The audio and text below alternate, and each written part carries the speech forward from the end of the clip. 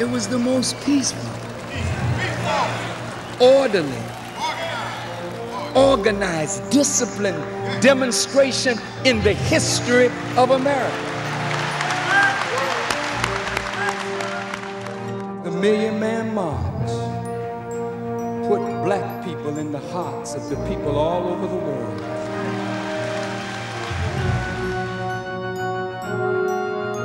God didn't want you to deal with me. God didn't want me to speak so you could focus on my words. God wanted you to focus on the miracle that had just happened in Washington.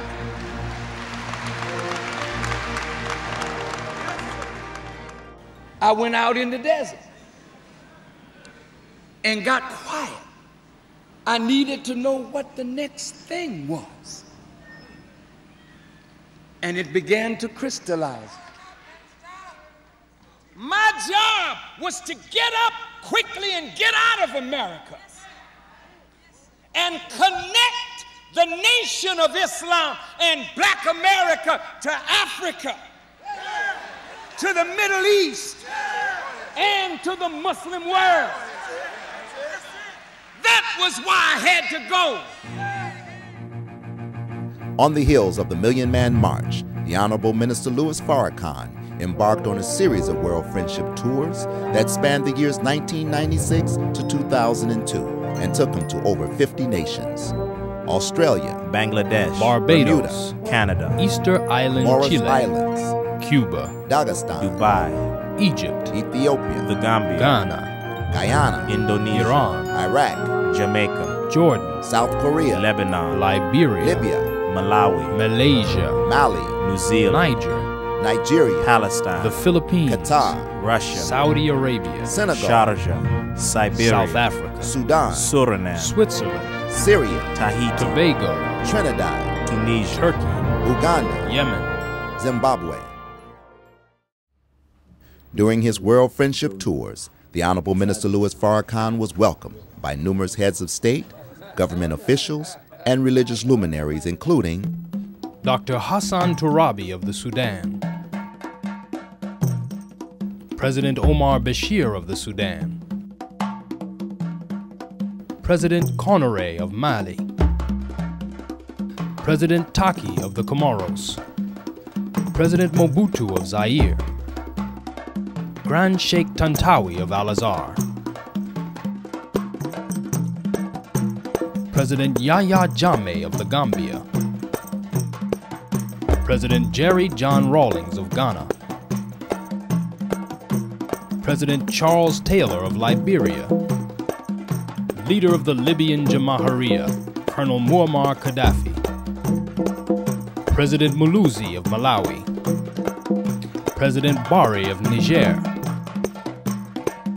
the Emir of Kano, El Haji Ado Bayero, President Yasser Arafat of Palestine, the Grand Mufti of Russia, Ravel Gainutkin, President Nelson Mandela of South Africa, Winnie Madikizela Mandela of South Africa, the Grand Mufti of Siberia, the Bona Sheikh of Saudi Arabia, Nader Shah Kachalayev, President of the Muslim Union of Russia, President Ramos of the Philippines, President Ali Abdullah Saleh of Yemen, the Emir of Qatar, Sheikh Hamad bin Khalifa Al Thani, the leader of the revolution, El Comandante Fidel Castro, the Grand Mufti of Syria, Ahmed Kuftaro, President Mugabe of Zimbabwe, the Oba of Benin. So I don't come back to Africa to apologize for white people. I come back because I love Africa, and I want to see Africa liberated and totally free. And I know the aims and the aspirations of the white man against Nigeria, because when I come to Nigeria, I see the soul of Africa. I see the heart of Africa. I see the brilliance of Africa in the sons and daughters of Nigeria.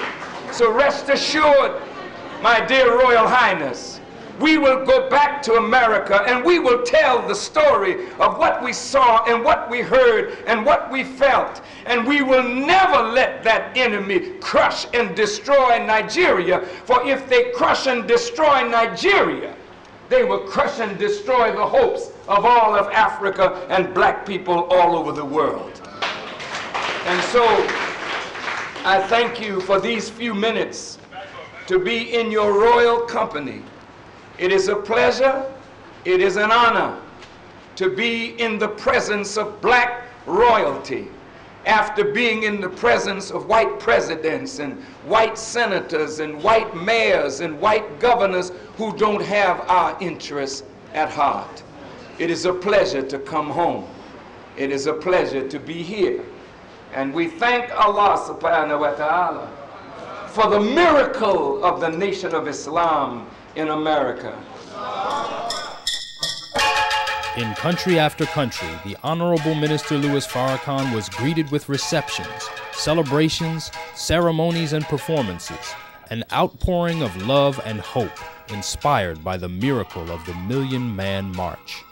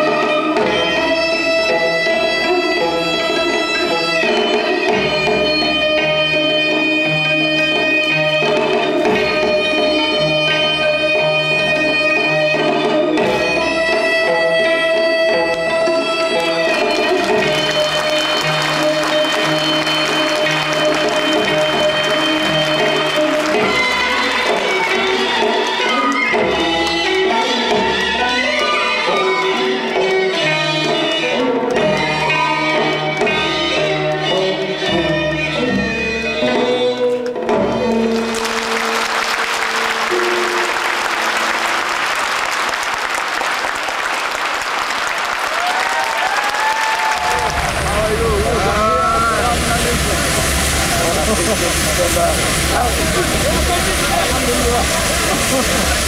to see you.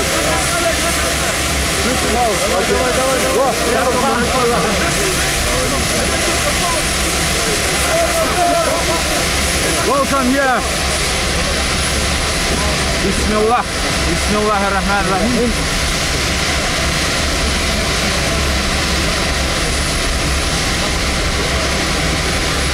MashaAllah, MashaAllah. Allahu Akbar.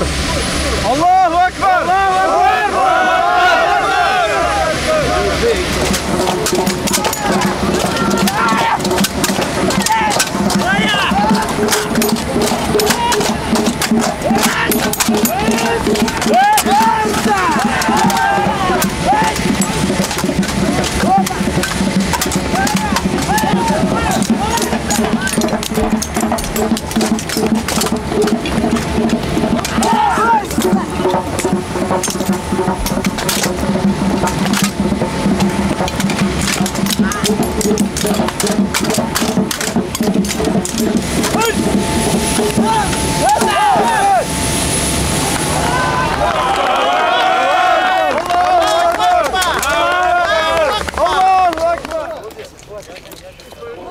While in Dagestan, Minister Farrakhan was escorted by the cavalry of mounted soldiers to the Juma Mosque to address the people of Dagestan.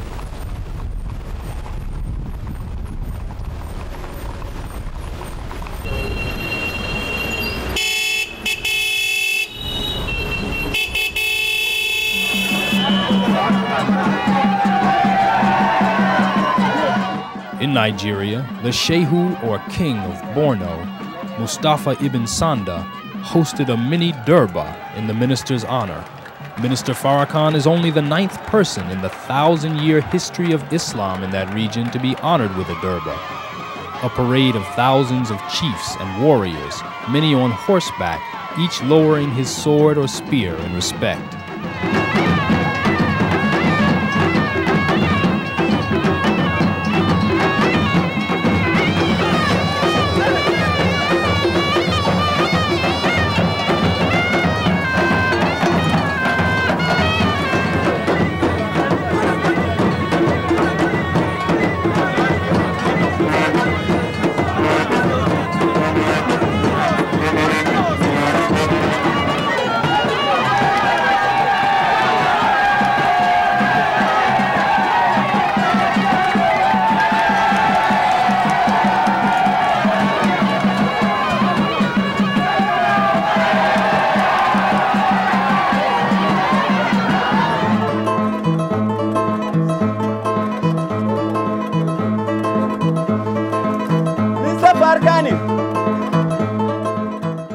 Here in the Gambia, on the island of Jufre, the birthplace of Kunta Kinte, the delegation learned of a building project commissioned by the late Alex Haley, who found his roots here. Plans for the proposed mosque were scrapped because monies earmarked by Haley for the project never reached their intended destination. We will build this, the nation of Islam will build this with the help of our people, and we don't want a long time. You know, we want to, I will give him some money before I leave. I'll tell the president today, and we will work through the government to make sure that this gets done. Yes, sir. And it will be a monument to Alex Haley. All of this area will be the area where the mosque and school will be built, and it will be built in the name of Alex Haley and his family to show gratitude to Allah for his life and his work, that his life's work brought the village of Jufre and connected Jufre to us in the United States. And all of Black America has benefited from the life struggle of Alex Haley to find his roots. And as a result of that, all of Black America is indebted to Alex Haley and the village of Jufre for sharing with us the rich legacy of our history. So the Nation of Islam, on behalf of Alex Haley, his family, and on behalf of Black America, will take the lead in building a mosque and a school, and we hope that all of our people will join us in building a heritage center here in Jufre, where our brothers and sisters can come from the United States to the Gambia and get acquainted with their roots from those wise griots who know our history better than anything that has been recorded in libraries thus far.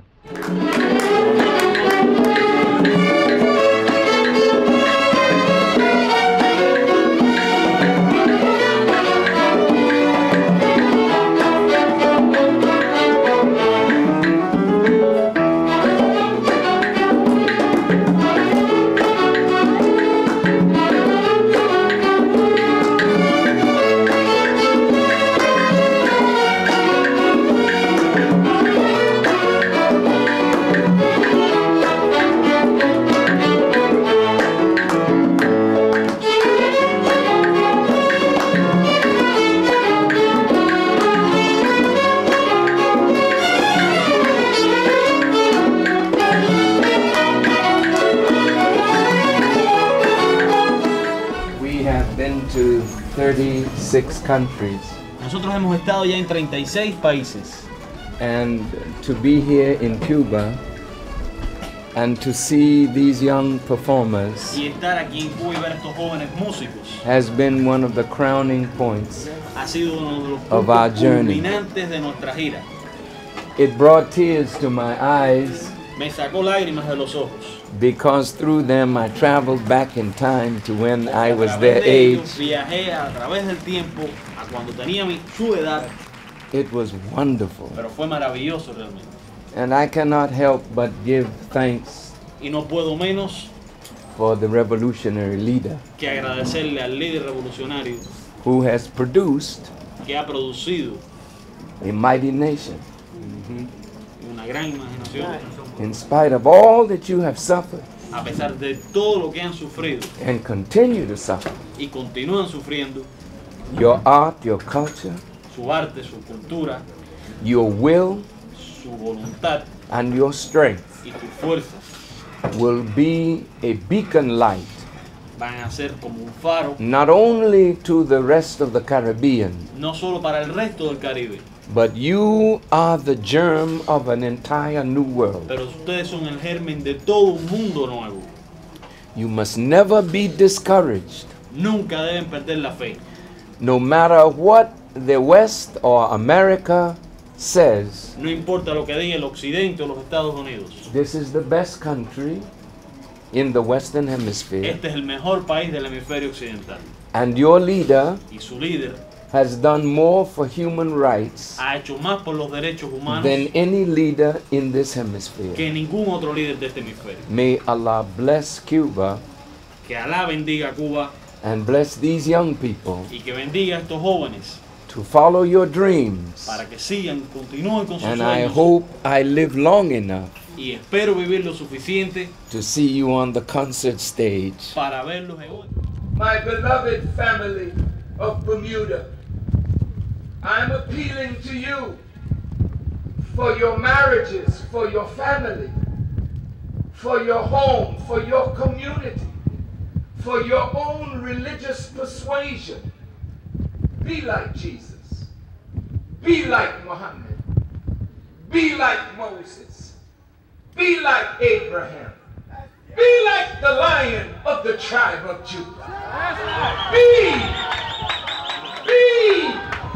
Don't talk him, live him. That's right. Don't walk him, live him. And when you live like the Lion of the tribe of Judah, then when you roar, the whole world will shiver and shake. If you live like Jesus, you can transform Bermuda and make Bermuda not just an island paradise for people who want to vacation in the sun, but make Bermuda an island paradise for those who live here, work here, suffer here, die here. Despite health challenges that kept the minister in near constant pain, he maintained a relentless schedule with meetings, public addresses, press conferences, and interviews, many times all in the same day. All of this in an effort to promote atonement, reconciliation, responsibility, and peace, and to link Black America with Africa and the Muslim world. None of you can deny that what I'm saying is the truth. You know it's the truth. But either you won't write it, or you're too cowardly to speak it because you want some favor here or favor there. So because you can't talk, you are muzzled. I'm not. I'm a free black man. And I didn't come here looking for a handout. And I really don't think you need one. Your problem is that you think you need a handout. Everything you need is right under your foot, but you're looking everywhere else for help instead of to yourself and what you can produce for yourself. This is Africa's dilemma. You are parading yourself before the world as international beggars when you gave civilization to the world. Your problem is not America. Your problem is not Israel. Your problem is not Britain. Your problem is your disunity and your dependence on others to do for you what you could do for yourself. So I don't have to come back here anymore to help you. The help is already here. The knowledge is already here. The land is here. The sun is here. The water is here. The minerals are here. You have some of the finest minds in the world, but they're in Europe and they're in America making money while Africa suffers. Why don't we create politically stable environment and call the children of Africa back home to help build Africa? We are your children. And we will come and help. But don't expect us to come with billions of dollars when we don't have it. We're struggling in America. But you got it all right here under your foot. And you should be ashamed not to look to yourself, begging white folk to give you what you could give yourself. What I said today, which one of these countries is going to give you $20 million? America's not going to give you $20 million. You got it right here, but your disunity won't allow you to pool it. It's your fault, and you got to accept that responsibility. That is why my message is atonement, reconciliation, and responsibility. We got to stop blaming everything on somebody else and see what is our responsibility here. Let me quote your own website here. There's a passage that says, "We believe that Allah, parentheses God, appeared in the person of Master W. Fard Muhammad, July 1930, the long-awaited Messiah of the Christians and the Mahdi of the Muslims." Now, I think that would be controversial among the mainstream Muslims. Could you understand or clarify these statements that God appeared in the person of Fard in Detroit? With all due respect to you from the Washington Times, you are certainly no authority on what would create confusion among mainstream Muslims. And of course, I understand your motive for raising such question, but I will answer you very succinctly in a way that I believe all Muslims would understand. First of all, the Holy Prophet, peace be upon him, said to all of us in his hadith that the Mahdi would come out of his family, and the whole Muslim world is expecting Mahdi, number one. The Muslim world also is expecting the return of Jesus coming with Mahdi. The third point is the Shiite Muslims are looking for the hidden Imam or the 12th Imam, which is called Imam Mahdi. And they thought that Ayatollah Khomeini was that Imam, but from his own lips, he said he was not Mahdi. Now, why does the Muslim Ummah need a Mahdi? The Mahdi is a guide. And you don't need a guide if you have not lost your way.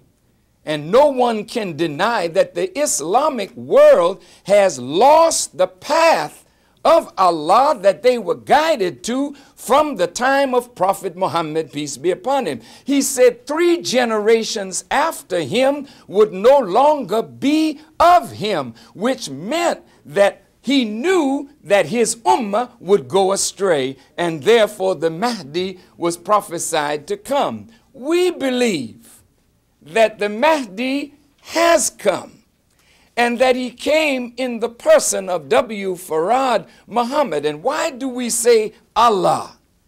Because if you look at the attributes of Allah, starting with mercy, beneficence, starting with Malik, a judge, or Rabbil Alameen, one who nurtures something from one stage and makes it attain stage after stage until it reaches perfection. He's Wali, the protecting friend. He's Jabbar. He's all of this. Well, you tell me, who visited us since I came up in America that most of you are afraid of? But I have no fear of that is the power in the world. Who protects me? You don't, they don't. But I come and go as I please because Allah is with me. He came to us. His beneficence and his mercy raised me. I never was taught in Al-Azhar, nor in any school of theology in the Islamic world. But if you listen to me, you will know that I have been taught by a master, because no master over here has defeated and can defeat what I have been taught of a master. I am here to awaken a world that has gone to sleep. If you listen to me and hear what I say, you will awaken to your responsibility and come back to Allah. Thank you for your question. I know you didn't intend it for good, but God brought good out of it anyway.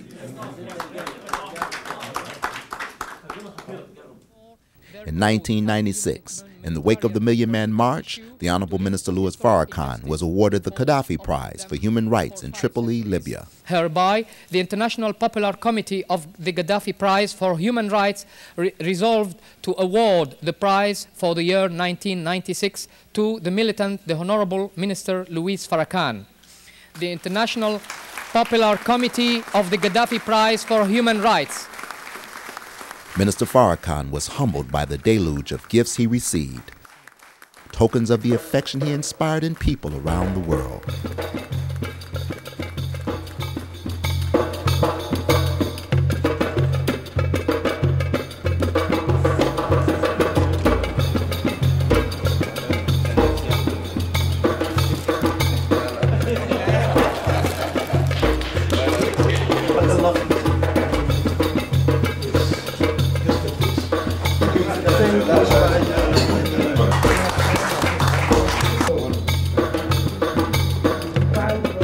In Saudi Arabia, the revered Bona Sheikh, known affectionately as the Sheikh of Sheikhs, turned over to the minister his cloak and his staff, the symbols of his legacy and his authority.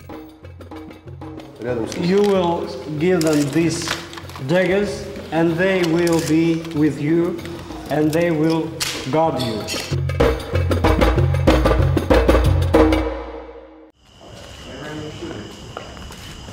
In December of 1997, President Alpha Conde of Mali presented the minister with the gift of a ram. The ram symbolizes high honor. Scripturally, it signifies God's approval of Abraham. It's a white ram for yourself and your delegation. Vous connaissez le symbole du bélier. I know that you know the symbolic around this C'est avec ram. ça que nous accueillons nos hôtes. This is the way we welcome our brothers. Minister Farrakhan quickly formed a bond with the ram, but it was to be sacrificed before he left Mali for the next stop. I will cherish all of the gifts that you have given to us in demonstration of solidarity and love.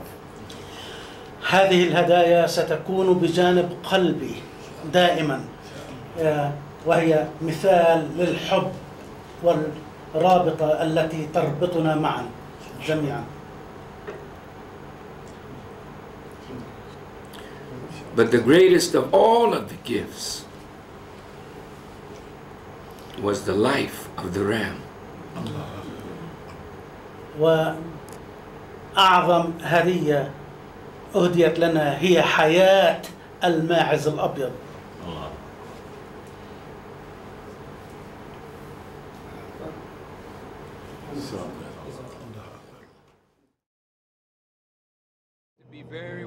In 2002, Minister Farrakhan set out on another world tour, this time a peace mission.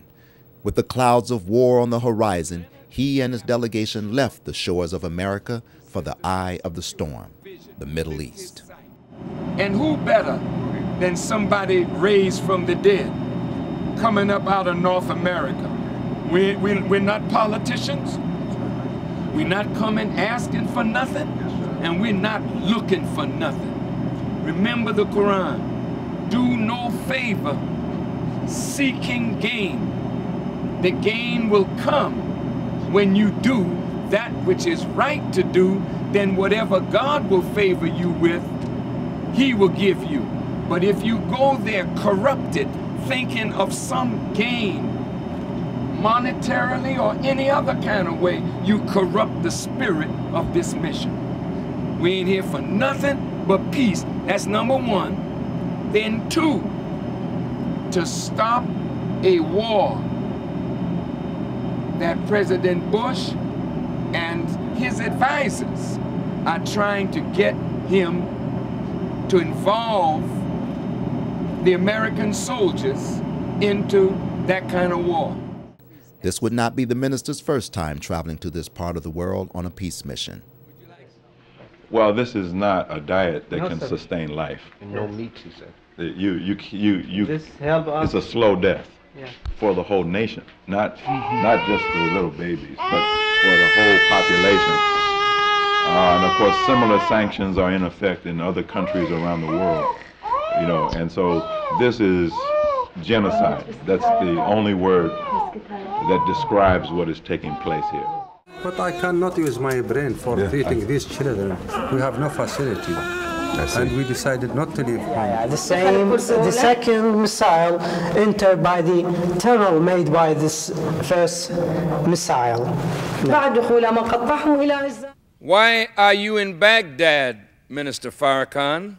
Baghdad is the focus of the world because the clouds of war hover over this great city, and the winds of war are threatening not only this city and nation, but this entire region, which could lead to a war that could engulf the entire world.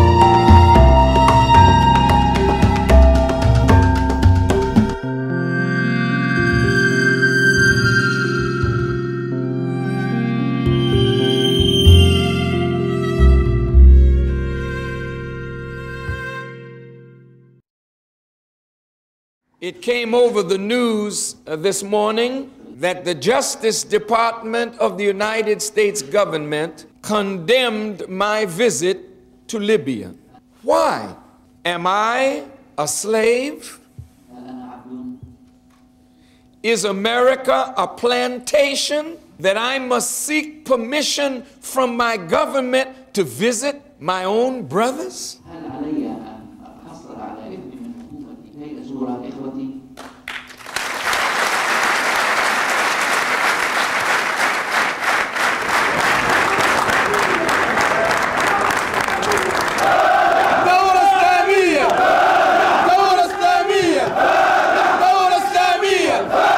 His words resonated with people around the globe.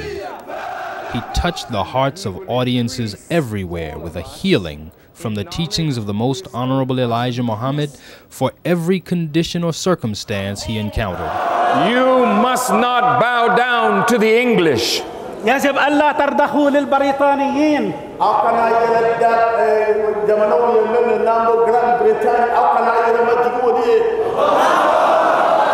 You must not bow down to America. ويجب ألا تخضعوا لأمريكا.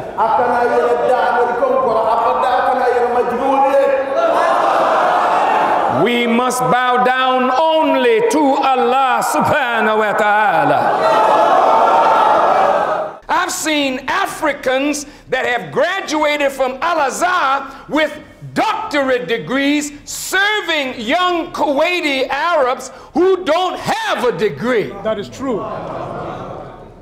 That is true. Talk back to me. Go ahead, sir. Is this the way we should degenerate? No, sir. Is this the way we should be as Muslims? No, sir. An inferior group so that if we're with the Pakistanis, we want to be Pakistani? No, sir. We're with the Arab, we want to be an Arab? No, sir. We're with somebody else who got it, we want to be like them? No. Why don't you want to be your African self? Allahu Akbar.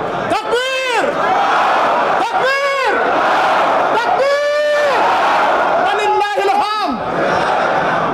Here a big welcome for the right man with the right message at the right time, Minister Louis Farrakhan.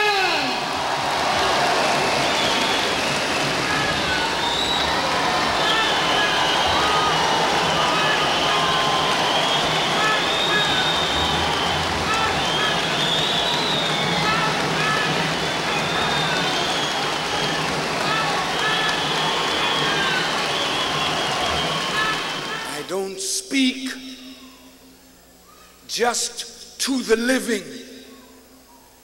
I speak for the dead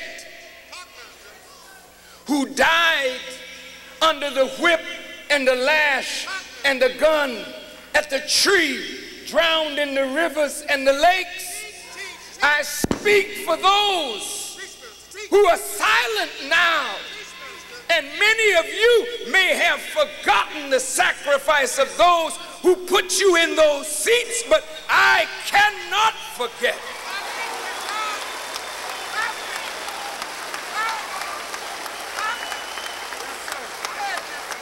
And because I speak to the living on behalf of the dead, and I speak to your wombs, which carry the unborn seed of the future of our people, then you can't buy me.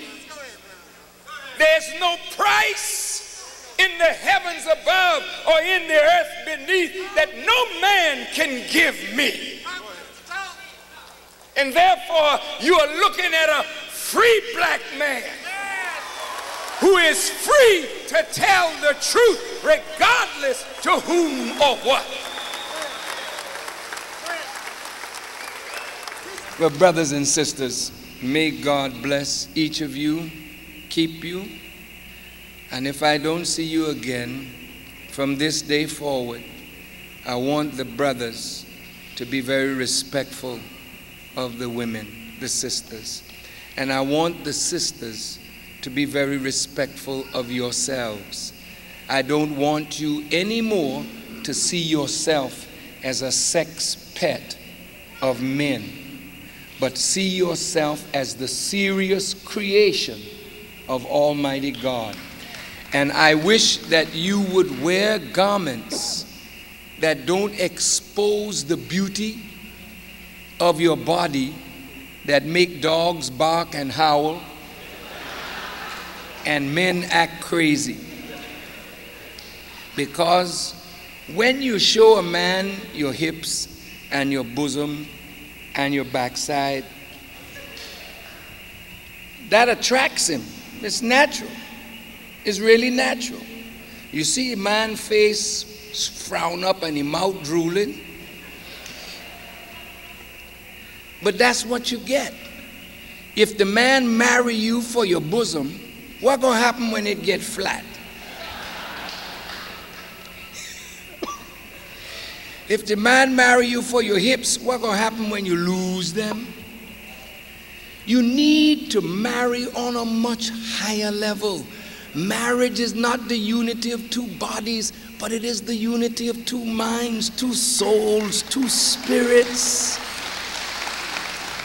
For the Quran says the believing men, the believing women, the faithful men, the faithful women, the charitable men, the charitable women. Allah puts us together like that. And we can't build Liberia again with only one foot. A man that walks with one foot needs help. So God give you 2 foot. He give you male and female. He says in the Quran, I created you from a single essence, and I created your mate of the same essence. And from these 2 we spread many men and women. So it's going to be male and female, the faithful men and the faithful women, the truthful men, the truthful women, the sacrificing men, the sacrificing women, the charitable men and the charitable women, the knowledgeable men and the knowledgeable women that will rebuild Liberia better than it has ever been before. May Allah bless us to do this. Thank you. I see our sisters. أرى أخوات لنا. And I'm very happy to see our sisters. وأنا سعيد للغاية أن نرى أخوات لنا بيننا. Because true Islam will never marginalize women. Remember. فلنتذكر that if the women do not know the Quran and the words of Allah and study the words of Allah, how then can they pass on to the children what they do not know?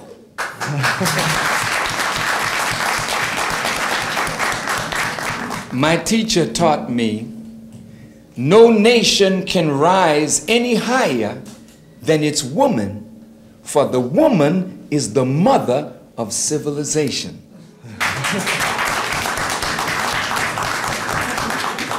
Now, why is this so? When you teach a man, you teach an individual. When you teach a woman, you teach a nation. As you remember the story of Yusuf in the Quran, Yusuf was sold into slavery in Egypt by his own brothers. But Yusuf became a master in the land where he was sold as a slave. We were sold into America by some of our African brothers to be made slaves. But when we were brought to America, the Europeans wanted no Muslims in the Western Hemisphere. So they murdered our fathers and mothers that they could not teach us Arabic, that they could not pass on to us our own names, our own language, our own culture, our own religion, our own God, and our own history.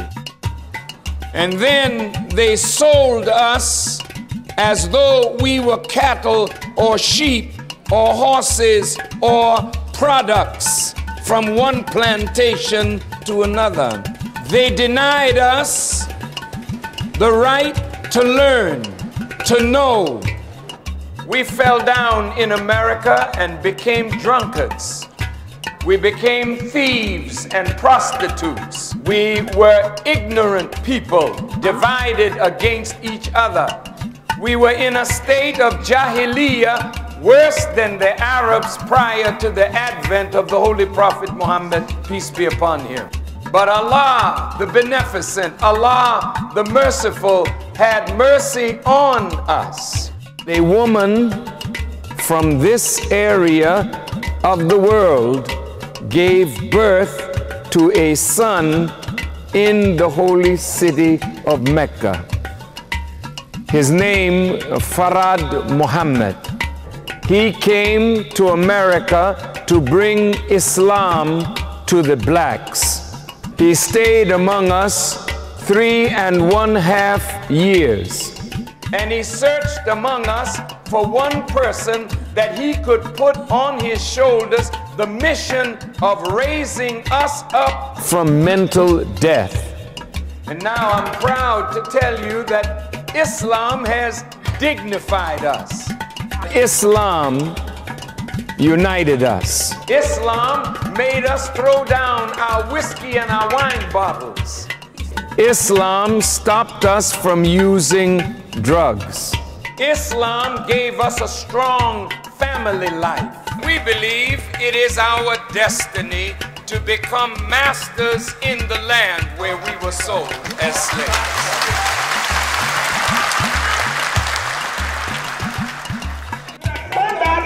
The Honorable Minister Louis Farrakhan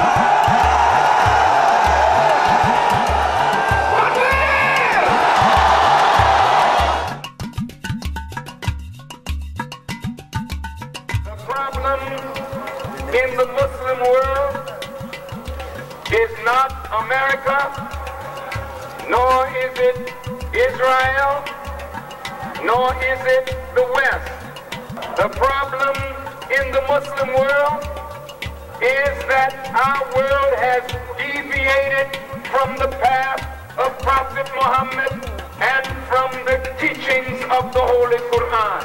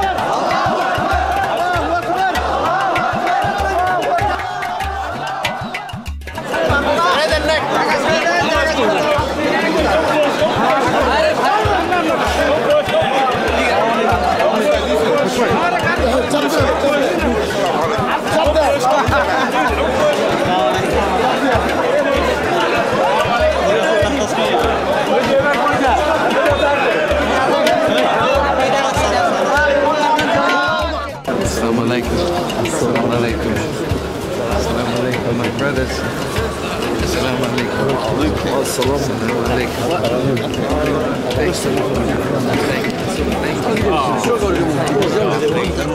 Farrakhan is in the world, and Farrakhan is not afraid. Farrakhan knows that there is no God but Allah. And Farrakhan declares to the world, I will not bow down to nothing or no one but God. And I will stand up for truth and for right and for justice. And I will speak the truth regardless to whom or what. If I live, I will live on the truth. And if I die, I will die on behalf of the truth. For there is nothing in the universe greater than the truth. So let all of our lives be a witness for truth.